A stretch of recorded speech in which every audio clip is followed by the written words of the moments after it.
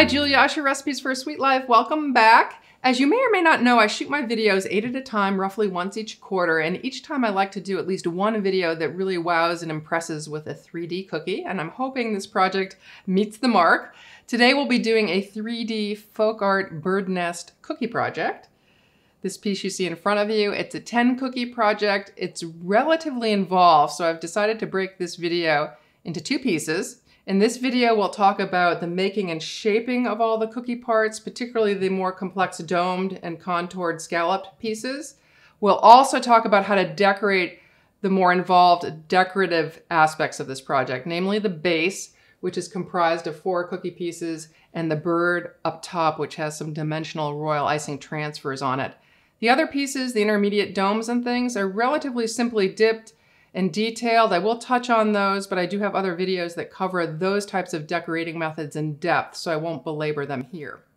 In a second video, we'll then take all those decorated pieces and build it from bottom to top. You'll see the assembly, and I've got a third video, which is how to create and shape the fun flowers and leaves that go on the vines. They are beautiful on this project, but not necessarily something that needs to be coupled with this project. They're gonna look gorgeous and fun and whimsical, say on cupcakes or cakes as well. So I've created a whole independent video for those. Let's start first with the cookies needed for this project. But before I do that, let me just say that this project was loosely inspired by some artwork I saw in a local gallery here in Webster Groves. That's often where I get my ideas from, real life objects I see in everyday life. And this particular art was done by a fired bisque artist by the name of Stephanie Barkin. She did this beautiful, whimsical folk art bird cage. And I decided I liked the structure. I wanted to eliminate the bird cage just to simplify it a bit, and then hence a bird's nest was born. I departed a fair bit from her design, but I did want to give her a shout out because that's what originally triggered the thought. So back to those cookies. There are 10. The first consists of, and the biggest is this roughly 6-inch fluted round that'll form the base of the project. I may state dimensions here in the video, but it's always best to go into the video description and check the exact dimensions where I have everything listed, because I sometimes make mistakes here as I talk. Onto that will go a roughly 4-inch diameter hemisphere with a hole cut in the top. This was shaped over a 4-inch cake round, and I'll show some of those forms and molds in the next little segment. Notice it has a hole through the middle, as do most of the pieces, because we'll be driving a skewer from top to bottom to keep this from leaning. Oftentimes I like to do away with internal supports, but in this case it builds up at least a foot, and I wanted to make sure I could build it relatively quickly without it falling over. I've got this fun and interesting scalloped and contoured piece, which I will talk quite a bit about because it's a unique shape I haven't done before. That's just going to provide an added decorative detail on top of the dome. Once it gets dipped, it'll be laid on top and decorated. Then there's smaller domes that will be the internal supports, one facing this way. These two will be coupled together and joined like so. And then the smaller one will go on top, and then the nest part will sit directly on top of the small dome. All these domes are shaped the same way. I think there are 6 in the project, so I'll probably show the shaping of just one of them because they're all the same. Here's the nest. It'll get turned this way with a ring cut much the same way this one was, but not contoured, to sit on top to finish off that upper edge. And then the 10th cookie is the bird. This is cut with a cutter that looks a little different than this shape. So this is what's called a Franken cookie in cookie vernacular, which is creating a brand new shape out of an existing shape by cutting a piece off or adding a piece. In this case, I cut some portions off, namely the wing, because I'm going to be adding them later as royal icing transfers. So that completes all the cookies. I'm going to reset now and show you some of the tools that went into creating these, and then we'll get started shaping some of the dough. Now for this 6-inch fluted round, I just used a standard cookie cutter, copper cutter. I think this came from coppergifts.com, but again, all the links to sources will be in the video description. For shaping the dome, I use a 6-inch cardboard to cut out the dough and then drape it over this 4-inch cake mold. I need a hole in it, so in this case, I'm using a pastry tip to cut the hole. When we get to some of the smaller domes, I'll just be cutting the holes with the tip of a rose nail. You could also use a skewer. For the scallop pieces, just a standard 3 7/8 inch cutter, I believe, fluted round with, I believe it's a 2.5-inch cutter on the inside, but again, the dimensions will be in the video description. That'll create this nice flat shape. To create the contoured shape, I cut it much the same way and then drape it over this dome. These 2 pieces I will show next because they're some of the more involved. These domes all get shaped exactly the same way as the big dome, except over different implements. For this medium-sized dome, I cut the dough with this size cutter. Again, dimensions will be in the video description. And draped it over the back of a tablespoon that's oven-proof and can go in the oven. Use this smaller skewer to make a hole before baking and also to open it up immediately when it comes out of the oven. If it's closed at all during baking, you want to open it back up. And then lastly, the small dome gets shaped over a teaspoon. I think this is about 1 inch across. This is slightly bigger across. And so therefore I use a little smaller cutter. You want to choose a cutter that's a little bit longer and wider than the form you're draping it over so that the dough comes all the way down to the end. And if there's a little excess, you can always cut it back, but you don't want it to run too short. Or when you put these two together, you won't get a true sphere. You'll get something that's more oblate, more oval. Then for the nest, slightly bigger. I think this is a 2 7/8 inch, 2 3/4 dome shaped over a silicone mold in this case because I didn't have a metal form. Either will work, and I handle them the same way. Neither gets dusted or greased before they go in the oven. And a slightly bigger cutter, of course, because it has to fit all the way around and down the sides, the dough, in order to drape it and shape it to it. And then the last cutter I used is an Ann Clark cutter, which is super cute. But as I said, I franken-cookied it by lopping off this wing. So I'm going to show in actual demonstration form this dome, this scallop piece, and the bird, because they're the most complex. But before I do, just a note about additional tools. We're going to be using some fondant to trim out the base of the big dome, also a textured rolling pin to create that basket weave effect on it. I'll be using some dragées, some rather big ones, 5 or 6 millimeter ones. Those green beads you see around the midsection, and also in some photos, I've laid them around the base of the piece as well. So we need some dragées.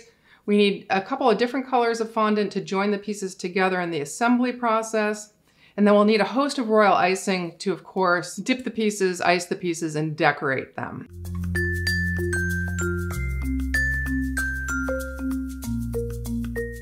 I am working with my gingerbread dough, cutout cookie gingerbread dough. The recipe link will be in the video description. It's well formulated for 3D contoured cookie work, but any dough can be adapted and modified for such work. In fact, I get tons of questions about that, so I've created a whole nother video that's going to address that coming in the future, so be on the lookout for that. You needn't work with gingerbread.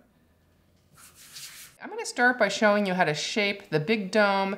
All of the small domes will be done exactly the same way.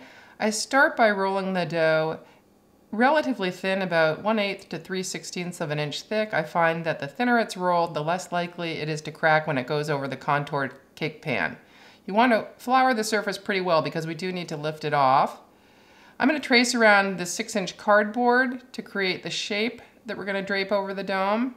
If you had a cutter, you could use that, but a cardboard is just as useful.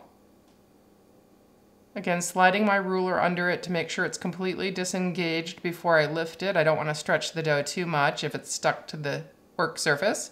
And then just drape it over the cake pan. You want to pat it down ever so gently to remove the pleats and then trim off the excess. I like to trim about 1/4 of an inch away from the edge because the dough will spread a little bit and we don't want it running into the bottom of the pan or you'll get a really fat lip on the bottom of the dome.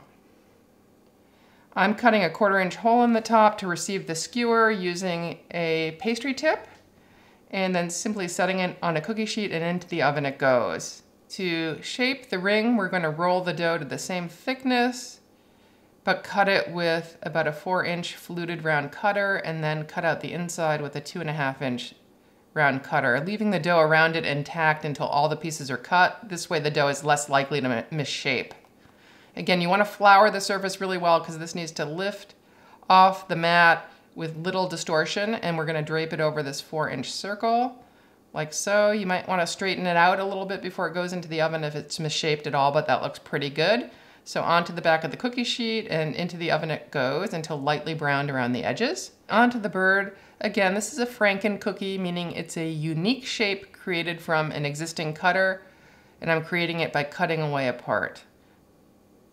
I'm going to roll the dough a little thicker than I do for my 3D pieces because I want the bird to look a little chubby, and just cut as you usually would. Peel away the excess dough, and you can of course re-roll that. And all I'm going to do is simply chop off the lower wing because we're going to use royal icing transfers as the wings, and that will otherwise be confusing if that stays on. And then into the oven that goes. I like to bake like-sized things on separate cookie sheets so the cookies bake evenly.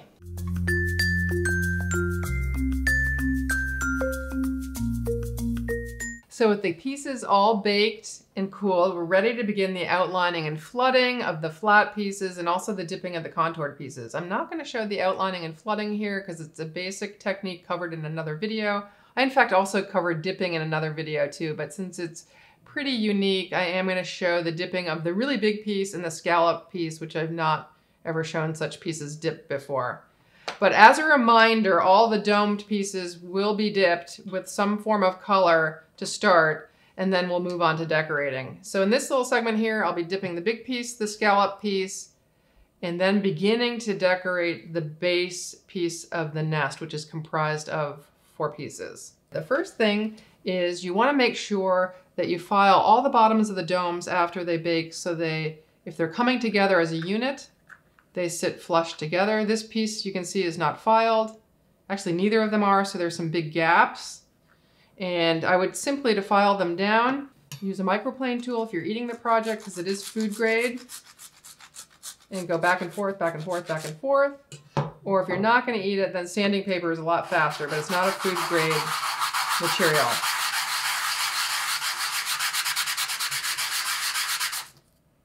So you do it with both sides until they meet really, really flush. And you want to do that with anything that's being joined together, as in these 2 medium domes. You also want to get flat bottoms on anything that isn't joined together so it sits nice and flush against whatever it's sitting on.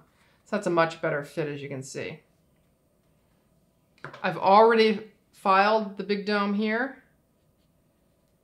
So that's ready to be dipped. And on the scallop piece, sometimes there's a bit of roughness around this inner ring.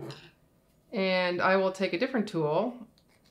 This is just a standard file. You can also use a really small microplane and just run it around here to just kind of neaten up that edge.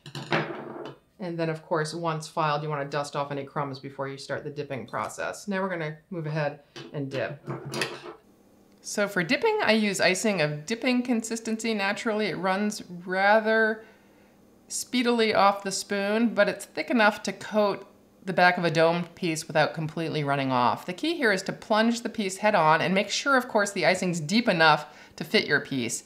I could have used a little bit more icing in this bowl because my piece is actually touching the bottom of the bowl, which is going to leave me with a big bubble in the center. But hopefully I can pop that out. You want to do any popping immediately.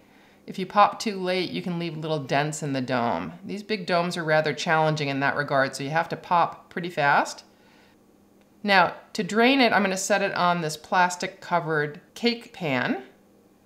We want it to drain so that we don't have a foot at the bottom, but you also want to knock off any excess icing so that edge is as clean as possible once it dries. That will just minimize the amount of sanding or filing we have to do in the end. And before it completely dries, you want to open up the hole we cut in the top to receive that skewer later. For the ring, I'm using the exact same icing of dipping consistency. Again, the consistency adjustments will be in a link in the video description. I don't need as much depth in the bowl for this piece because it's much shallower than the big dome, so this should be fine. I'm just going to dip it head on. This process is a little messier because of that central hole, so a lot of icing tends to dump through and on your hands, but have no fear.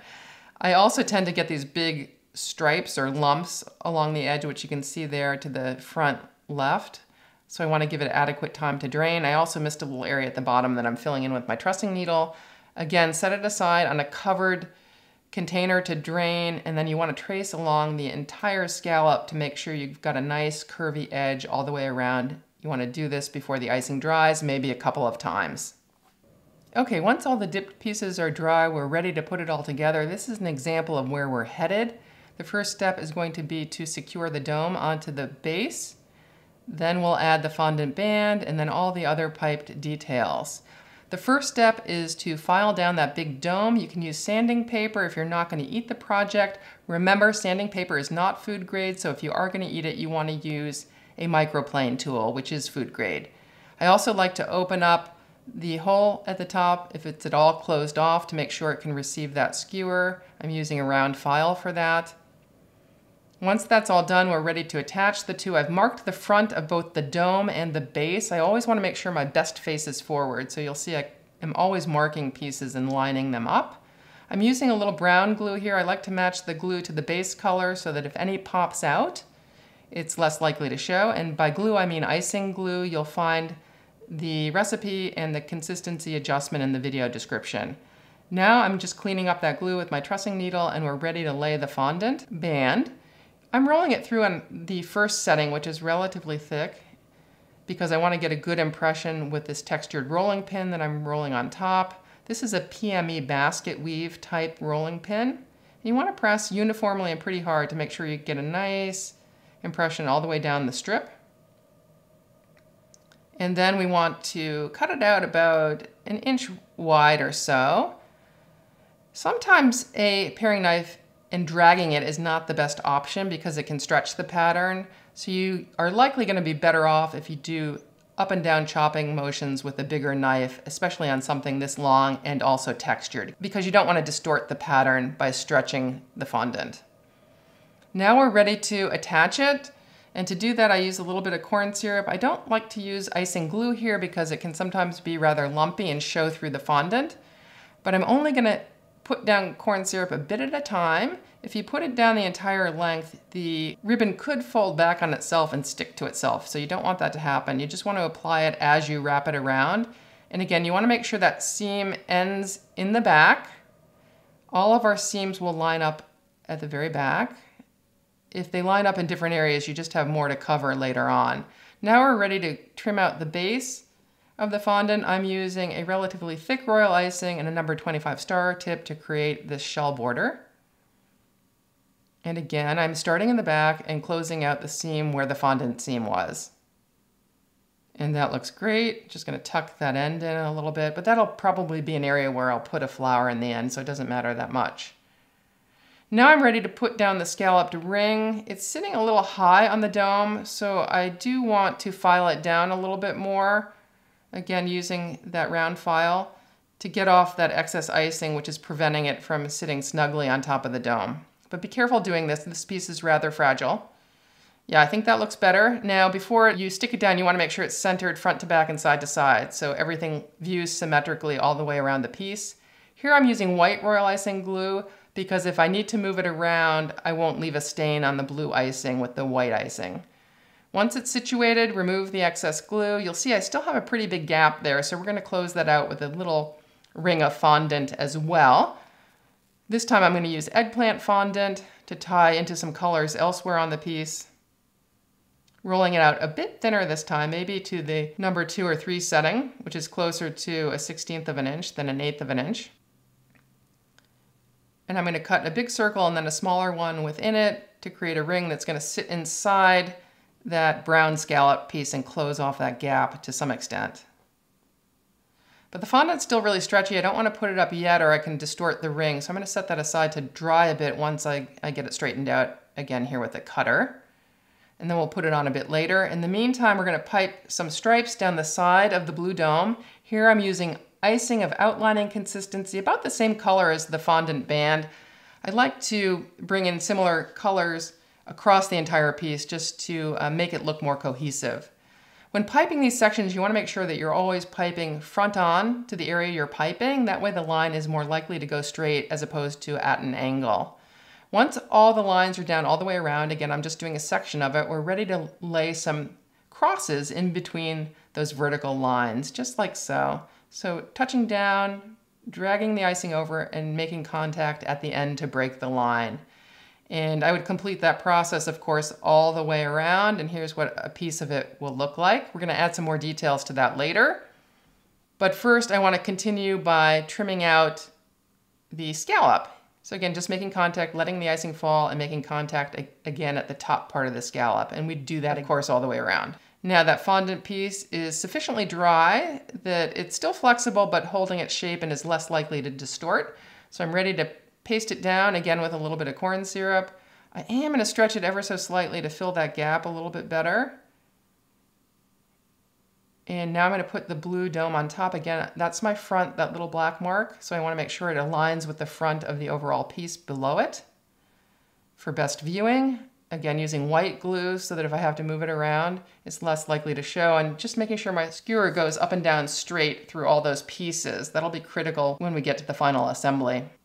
Now I do want to trim out along the base of that blue dome. I'm going to do so with the same color fondant using a slightly different tool. This is actually a tracing wheel, which is a sewing tool. I often like to adopt tools from other disciplines and use them in baking, and this one just makes a really beautiful little edge.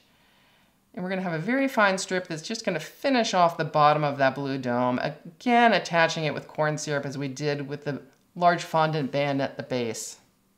Applying the corn syrup gradually and making sure the seam is at the back and coincides with the seams across the rest of the piece.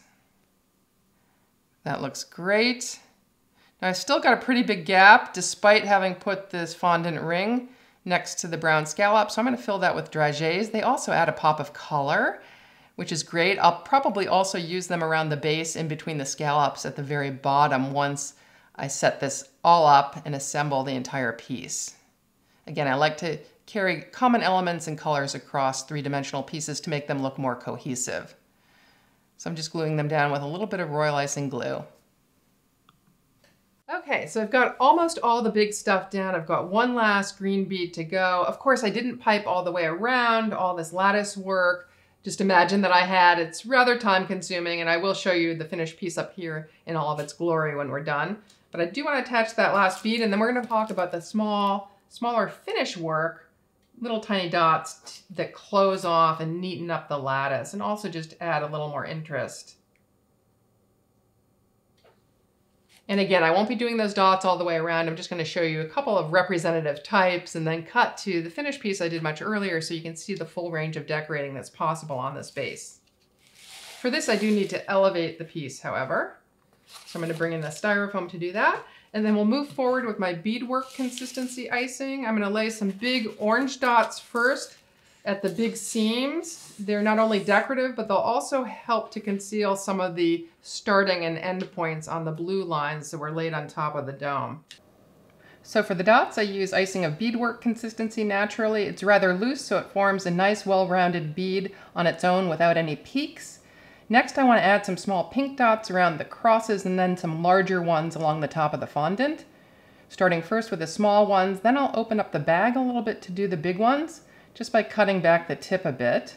As for cutting that tip, I'm cutting off just a touch, so this is maybe open 1/16 of an inch at the most, and I'll also push a little bit harder to get a big bead. The last detail will be a small purple dot in the center of the crosses. So let me just drag that piece over so you can see what a finished dome might look like in all its glory, and of course you can swap up the colors and do them completely differently. I've got a completely different palette, as you can see in the foreground.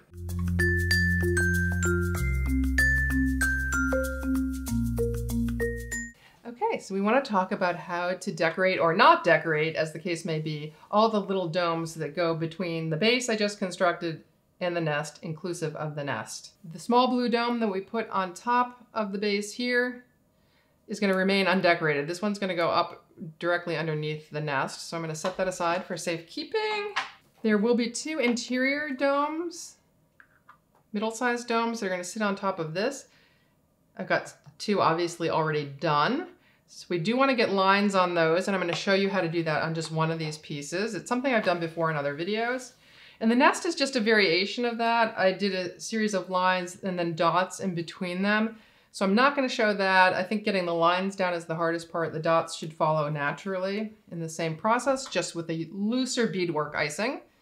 And then the top of the nest, which is this piece here, was decorated in much the way I did this little swag here. Same blue icing just around the edge, and then little pink dots around the interior. So these two pieces I won't show, but I will show how to get those lines up, because that can be a little bit tricky. Yeah, the first thing you want to do, again, is choose your fronts, which I've done by marking them with a marker on the inside. So wherever the best facing fitted is generally where I mark those fronts. And then you also want to make sure they're sanded down once again. So there's a nice tight fit, relatively speaking, before you start piping. And if there isn't, you can go ahead and use that sanding paper and just give them another whirl, or microplaner if you're going to be eating the project. Okay, I'm using icing of outlining consistency, drawing down straight lines, and first marking off quadrants on the dome, then bisecting those quadrants, and then bisecting again to lay down 16 lines. Now, if I'm careful to draw straight down as I described earlier and to bisect evenly, and if I do that on the matching piece, I'm more or less assured that those lines, once those two hemispheres come together, are going to be nicely aligned. So I can do this all freehand if I just bisect evenly. Okay, so that's the basic piping process of lines. If I were doing dots, I'd just come down through the center of every other set of lines and fill them in. That's how I completed the nest, as you recall. But I'll be using these dry ones to put this together in my next video.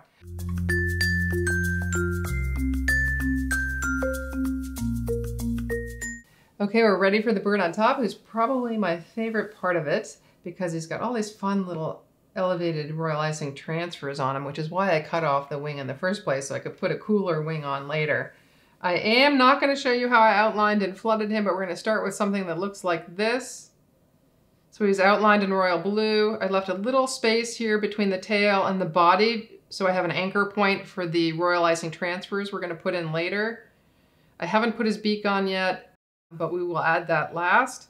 He's been flooded with a Wedgwood blue, Americolor color, and a little bit of peach in the breast here.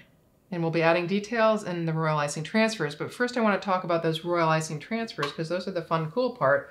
Both the wing that you see lifted here and the little tail feathers are all little transfers. And you can see I've got some individual ones already made. These are tail feathers in various sizes, ranging from about, I'd say 1/2 inch to about 3/4 inch. But I'll have the exact dimensions in the video description. And then I've got wings of different styles already made and dried and ready to be applied to this guy. I think I'll be using these, but I'm going to show you the basic method of piping those and getting them off. And then lastly, we have a few little royal icing transfer dots, which we'll use at intersection points. But I'm going to focus on just the tail feathers and the wings because those are the more complex and interesting parts of the project, and then we'll put him all together with details. Okay, starting with the tail feathers, I'm going to outline this template. The template I'm using here is actually one I use for the leaves on this project. You could also trace a small teardrop shaped cutter and that would work just as well. Then we're going to immediately flood with a lighter blue royal icing, teasing it into the end with my trussing needle. And we want to do a few of these for each bird, 3 to 4 at least. And I'm going to lay a little stripe down the middle with my outlining consistency and set that aside to dry. I'm piping on acetate here because it misshapes less than parchment paper, so the piece is less likely to buckle. Onto the wing, outlining again as I did the other piece, and laying a blue icing in the top and a lighter blue at the bottom. So this is going to be a two-tone wing. Again, using my trussing needle to get into those tight spots. Back to my outlining icing, I want to lay a few details on top. First, a stripe to conceal the boundary between those two colors. And I'm piping rather slowly so I don't break the line because I don't want to have to redo this. I'm going to do a couple of stripes and then knock off the excess at the end and a little swag here. I think that looks just cute. And again, you'd set that aside to dry, typically overnight, and then you can lift it off. This is where we're headed in terms of attaching the pieces and decorating the whole bird. So let me start by getting some of those details on. Again, same outlining consistency here for delineating the tail feathers. Same up here at the neck. I often start off the cookie so I get a nice clean starting point and no big blob there, and then I just knock it off with my trussing needle later. Again, outlining consistency assures that the lines do not spread that much when they hit the cookie, and those consistency adjustments will be found in the video description. Using outlining consistency as well for the beak and beadwork consistency for the eye. I need a looser icing for these dots as well. All the orange dots are done with beadwork consistency. That looks sweet. Now we do want that to dry before we start attaching the transfers, so I'm going to bring in another piece that's completely dry and show you how I do that. First I set down a wing in the back and I apply a little white royal icing glue. You could decorate this piece completely from both sides, but I'm doing this in a one-sided fashion, so I'm facing the wing forward. I've left a little gap here between the tail and the body, and that was on purpose, so I could place those tail feathers, these smaller tail feather transfers, into that groove. And I'm just nestling them in an upright position with a little bit of paper towel underneath and concealing that seam in the center with one of those royal icing dots. Here I'm using blue royal icing glue because if it peeks out, it is less likely to show against the blue trim on the tail feathers. That looks great. Again, you don't want to remove that paper towel until those tail feathers are completely dried in place. We're going to do a similar type of attachment here on the front wing, propping it with paper towel and attaching with royal icing glue. In that case, white icing is your best bet because if it moves, it's less likely to show. And there she is, beautiful.